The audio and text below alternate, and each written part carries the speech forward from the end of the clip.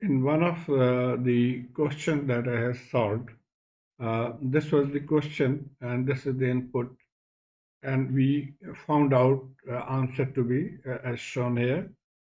For positive 20 volt, the positive output was positive 15 volt, and for negative 20 volt, the output was negative 20 volt. And the wave shape it followed is sinusoidal wave shape. But a student has some doubt whether my answer is correct or not. So to verify this, I have taken help of a very good circuit simulator from First Ed, and I'll show you I'll be how we can using this verify the circuit answers. simulator. The first thing we'll do is we'll go to the Google and type firsted.com, and then this will appear. So simply go to the circuit simulator applet, and this will appear. So couple of things you can do. First of all, we'll go to the option here and we'll change the background from black to white. So this is white. Also, we'll go to File and toggle full screen. So we are in full screen mode. And then this is already given, so we'll go for a new project or new blank sheet. So we have got a new blank sheet, and now we'll draw our circuit. So first of all, input source. Now you can see there are so many input source. We'll select add AC voltage source with two terminal. So AC voltage source with two terminals. And then I'll click or select couple of resistors, add resistor. So this is one resistor, second resistor,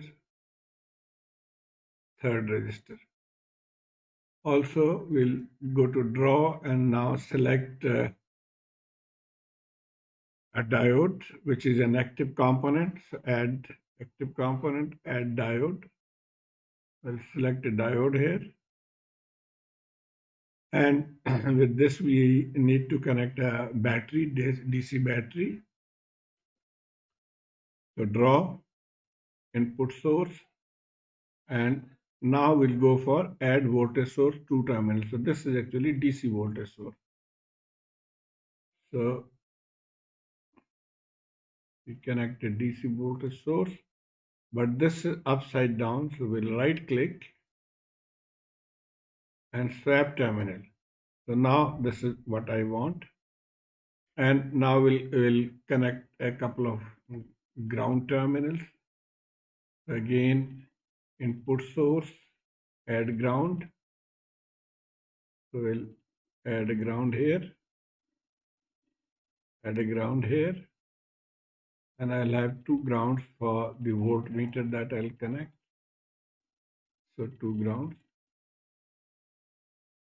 Draw, add wire to connect whichever is not connected. So this and this. So the circuit is complete. Now we need the voltmeter. Again, we go to draw, output levels, and here add voltmeter. So add a voltmeter here and also add a voltmeter here. But this voltmeter has positive terminal close to ground. I want positive terminal on the other side. So right click, swap terminal. So now it is proper form. And again, now connect with wire. This is connected. Similarly, this one and this one. And finally, we need to add scope. So we right click here, view in new scope. So we got a scope here for the left voltage. and we'll also connect another scope, right click, view in scope.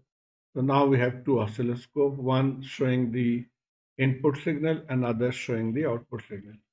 But because I want to compare, I have to have them combined in one. So combine, and now these are in one scope. But one thing I forgot is I have to, in the question we had, the input signal had the level of 20 volt. So let me edit this. This is 5 given as the standard, so we'll write it 20. So this is 20. Frequency, I want to just adjust a little bit, although in the question we had 1 kilohertz, but we'll just write 10 hertz just so that we can easily see the display. So apply, okay. And now you can see the display here. You have two levels of signal. The green one is the input signal, which is 20 volt, and the red one is the output signal, which is 15 volt at the peak point. And at the negative, both the signals are same level. So this is what we had concluded in our result. And so I hope you have been able to follow this, and you can easily draw this type of a circuit. You can slow down the speed from here to exactly watch what is the voltage level.